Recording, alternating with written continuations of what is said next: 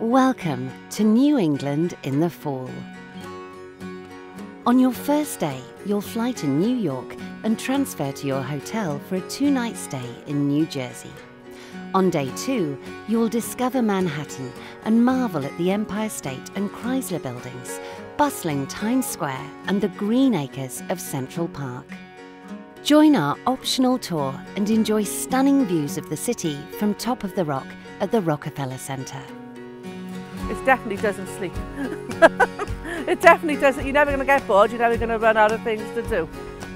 Heading north on day 3, we'll enter the beautiful New England states. We'll stop at the Yankee Candle flagship store, browse the candles and relax in the cafe before we continue to Mount Snow. On day 4, we delve deeper into the Green Mountain state of Vermont, where the maples, cedars and aspens are ablaze with red, orange and golden leaves. Visit the quintessential New England village of Woodstock before we cross the Kankamangas Highway, often voted the best spot to see these colours. We then head to North Conway and on to Bethel, Maine for 2 nights. Hotel is brilliant. The one we're in now is lovely, isn't it? You can't fault the hotels really, can you? The highlight of our 5th day will be soaking up the stunning colours and rolling forested hills of the New England scenery on our optional tour of northern Maine. We'll also join the Mount Washington Cog Railway for a ride to the summit of the highest peak in New England. In the evening, you'll head out for a guided drive in search of moose.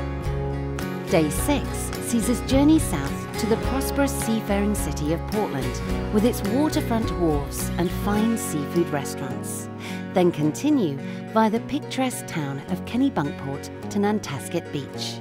I love the coast and the contrast is absolutely brilliant. So we've had the mountains, we've had all the trees and the nature, and now we come down to the coast. It's just wonderful. It's just wonderful. On your 7th day, we'll travel into Boston and enjoy the city. Explore Quincy Market, the Harbourside and the wonderful New England Aquarium and cross the Charles River to the home of Harvard University. Our 8th day will see us visit Plymouth, America's hometown, where the historic streets were once trodden by the first settlers. We'll also see fashionable Newport, Rhode Island, before returning to New York.